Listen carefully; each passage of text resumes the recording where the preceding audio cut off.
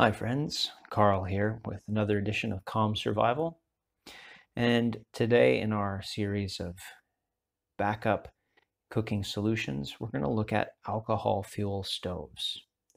Now, keep in mind, we're not talking about hiking and camping. These stoves are extremely popular in that realm, and so there's a wide variety, but we're just looking at the basics because I think they have some use as your backup situation, but that's going to be our main focus for what we're talking about today. Now, at its heart, an alcohol burner is little more than a cup to hold the fuel. Alcohol vapor will burn in a controlled fashion. So this is a slightly modified version of a beer can stove. It was a bit of an experiment. It somewhat worked. But even though it only somewhat worked, it's still functional enough. Now, you can do it, if you're making your own, you can make them from everything from a small tuna can, soda cans, beer cans.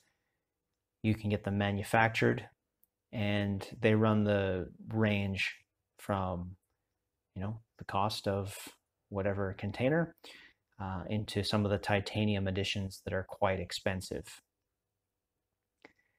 All of those things are going to come with different compromises. With some time and an X-Acto knife, you can make one of these. It takes a little bit of effort, but if you have nothing but time, it's not that big of a deal. Now, on the other end of the spectrum, we have the Trangia stove set. Now, these are quite possibly one of the oldest and most reputable alcohol burner stoves still on the market. They've been around for a really, really long time. They have a bunch of big advantages, but as you can see, the whole system, the whole set is the size of the pots. It is quite large.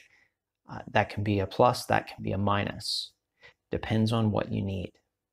The biggest disadvantage of using the Trangia or the alcohol stove is you really don't get much for fuel control. You kind of get an on and an off. Now the Trangia comes with this ring, which you can slightly open a bit and then put on, and that's to give you a simmer setting. The reality is that you pretty much have to know where you're going to want it to sit and get it on there while everything is going. So it is a bit of a task. You have to be quite quick. Then you can just snuff it out. As you can see, this is really simple, no moving parts. It's really robust. So it can definitely be an option. Now, from our fuels description, alcohol does last a really long time in storage. So that could be a big advantage. And if you are looking at combining a small cooking set, that is something that you can keep on hand, that you can know exactly how much fuel you have, and you want to do a little bit of hiking, there are lighter weight sets, there are lighter weight kits that you can look into, but you'll have to do your own research on that. It's a very, very wide product category, and so there's better people than me to explain all the ins and outs. Just be aware that if somebody isn't telling you what compromise their particular system is making, they either don't know or they're not telling you all of the information. Everything comes with a price. Sometimes it's monetary, and you can't cheat the laws of physics. Okay? So, upsides, very, very simple to use. No moving parts, relatively safe. Obviously, still would be concerned about using this inside if I didn't have a carbon monoxide detector, but fumes-wise, they're really not that bad.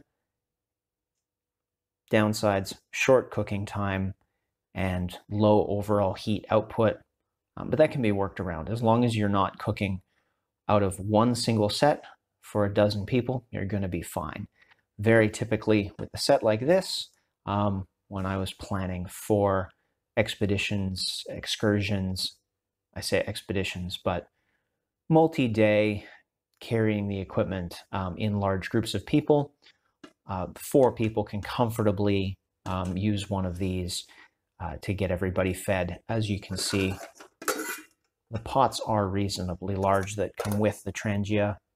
Okay, capacity of about 1.5 liters each. So 2 pot meals. And again, because this is such an old system, Trangia in particular, it's really well known. There's recipes specifically for it. So you could plan your entire stay at home around this. It's been a quick overview on alcohol stoves. Again, I'll do a full specific video on the use of Trangia in particular because I think it's interesting and I think it's good information for people to have if they want to bring that as part of their maybe kit, something that they're probably not going to use a whole lot. But it's not the worst option. This has been Calm Survival. I'm Carl. Stay safe.